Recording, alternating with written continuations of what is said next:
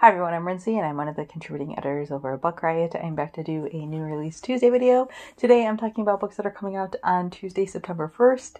Holy cow, there's a lot of really good books coming out today. When I was originally putting this list together, I had over 10 books picked out to talk about this week. I will not be talking about all of those books because do not have the time for that.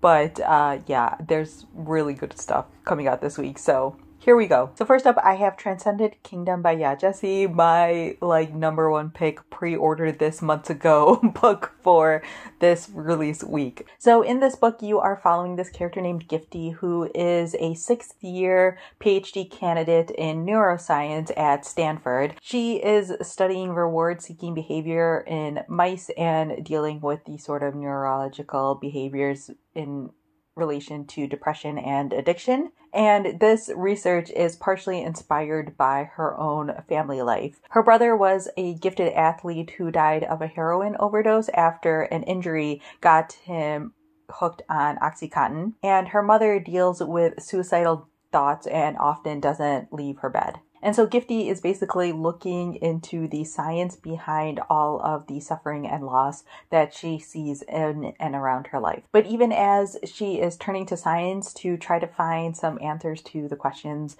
of the things that have happened in her life, she also finds herself kind of grappling with this desire for faith and kind of her own childhood faith and her upbringing in an evangelical type of church and kind of the promises of salvation that brought. So Ya Jessie wrote the book Homegoing, which was her debut novel and was extremely highly acclaimed. I loved that book so much and I still recommend it to people all the time. If you haven't read Homegoing yet, please do so. It will 1000% be worth your time. I know a lot of people have been really eagerly anticipating this one, including, like I said earlier, myself. And even just the early reviews of this have been pretty overwhelmingly positive. So I'm very excited for my copy to come in the mail. And so if you have picked up Homegoing and really loved Ya Jessie, then Transcended Kingdom is finally up. So next up, I have what is basically my second most anticipated book for this week, and that is When No One Is Watching by Alyssa Cole. Sydney Green is Brooklyn born and raised, but her neighborhood seems to be changing basically every time that she blinks. Condos are sprouting up like weeds, and all of the neighbors that she has known and grown up with seem to be disappearing. To hold on to her community's past and present, Sydney decides to create a walking tour through the neighborhood talking about its history and some of the historical buildings that are left. And she finds an unlikely and unwilling assistant in one of her new neighbors, Theo. But Sydney and Theo's deep dive into history quickly becomes a dizzying descent into paranoia and fear. The neighbors may not have moved to the suburbs after all, and the push to revitalize the community may be more deadly than anticipated. So this book is being pitched as basically Rear Window meets Get Out. Alyssa Cole is probably best well known for writing romance novels. She writes some of my favorite contemporary romance books, and I am really excited that she's writing a thriller, and this sounds super interesting. It's taking basically this idea of gentrification in these major cities, but putting a little bit of a horror thriller twist on it. So again, like I said, I'm super excited for this one. And if you enjoy thrillers, I think that you would enjoy this one as well. And again, that's called When No One Is Watching by Alyssa Cole. Next, I have Before the Ever After by Jacqueline Woodson. For as long as ZJ can remember, his dad has been everyone's hero. As a charming and talented pro football star, he is as beloved to the local neighborhood kids that he plays with, as well as to his adoring fans. But lately, life at ZJ's house is anything but charming. His dad is having trouble remembering things and is getting angry all the time. ZJ's mom explains that it's because of all of the head injuries that he has occurred through his career. And ZJ understands that, but it doesn't make it sting any less when his dad forgets his name. As ZJ contemplates this new reality that they are living in,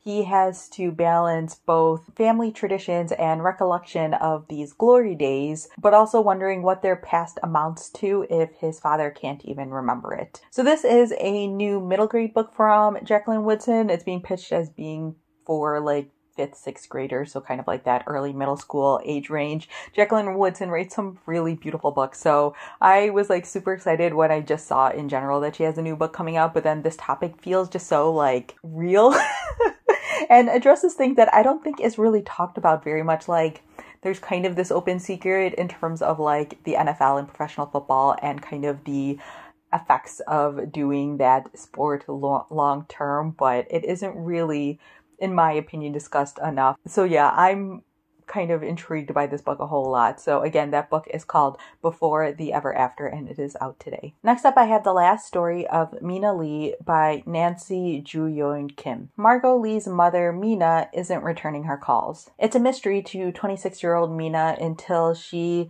returns to their Koreatown apartment outside of LA and finds that her mother has suspiciously died. This discovery sends Margot digging through their past, unraveling the tenuous, invisible strings that held their mother's life together as a Korean War orphan and an undocumented immigrant, and kind of how little that Margot really knew about her mother. Interwoven with Margot's present-day search is a story of Mina's first year in Los Angeles. While she's barely earning a living stocking shelves at a Korean grocery store, she doesn't expect to fall in love. But that love story sets into motion a series of events that affects things for years to come, leading up to the truth of what actually happened on the night that she died. So this is a book told through the perspective of a mother and a daughter who have always struggled to understand each other. It looks at kind of the devastating realities of what it's actually like to be an immigrant in the United States. And it also looks at kind of like the promises and perils of the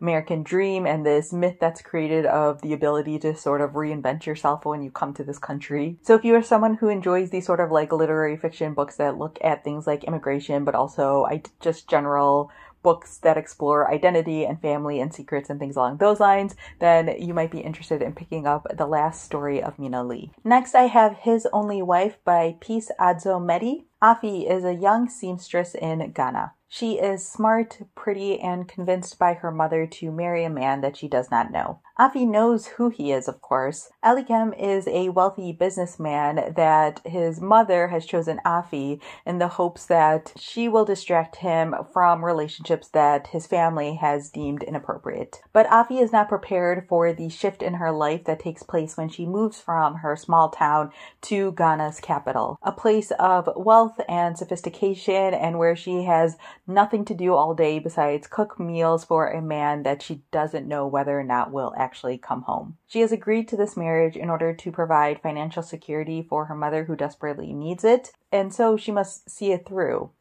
Or does she not? So this is being described as like a sharply funny debut novel that looks at this woman who is traversing through modern life with its sort of taboos and traditions and injustices, living in a world where men want their wives to just be good cooks, beautiful, and good mothers, and to be women who respect their husbands and grant them forbearance. So if you enjoy books that have this sort of critical lens on modern life, then I think this one might be up your alley, and again, that's called His Only Wife. Next up, I have Having and Being Had by Eula Biss. In this book, Eula Biss writes that her adult life can be split into two distinct parts: the time before she owned a washing machine and the time after. After buying her first home, she basically does this self-audit and questions basically the world that she has just bought into. And the result is basically this radical interrogation of her work,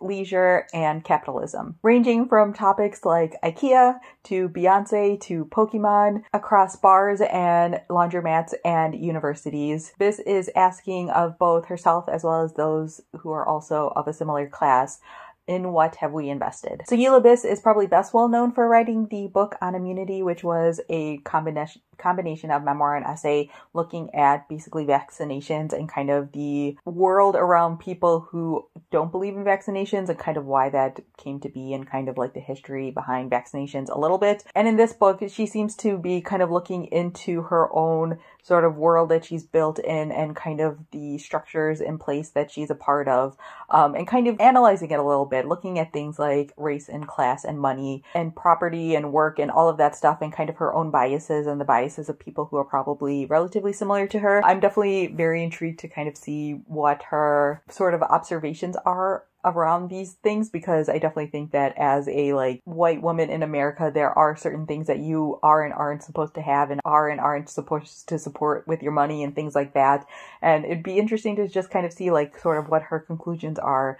And not necessarily that like her opinion is going to be the right opinion, but just sort of seeing like what she thinks of all this stuff, because I definitely think it's sounds really interesting. So again, that book is called Having and Being Had. And the final book that I have this week is Cemetery Boys by Aidan Thomas. When his traditional Latinx family has difficulties accepting his true gender, Yadriel becomes determined to prove himself a true brujo. With the help of his cousin and best friend Maritza, he performs the ritual himself and then sets out to find the ghost of his murdered cousin and set it free. However, the ghost that he's summoned is actually Julian Diaz, the school's resident bad boy. And Julian is not about to go quietly into death. He's determined to find out what happened and to tie off some loose ends before he leaves. Left with no choice, Yadriel agrees to help Julian so that they can both get what they want. But the longer that Yadriel spends with Julian, the less he wants him to leave. So this is a young adult paranormal book that is featuring a trans Latinx boy. Adrian Thomas is a queer Latinx author themselves. They've basically been advocating for more diversity in media in general, and was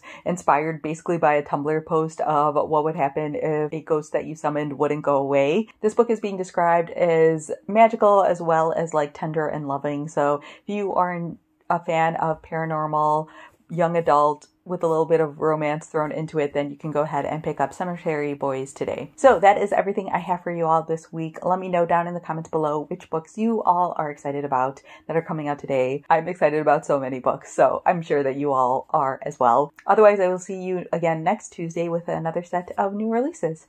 Bye.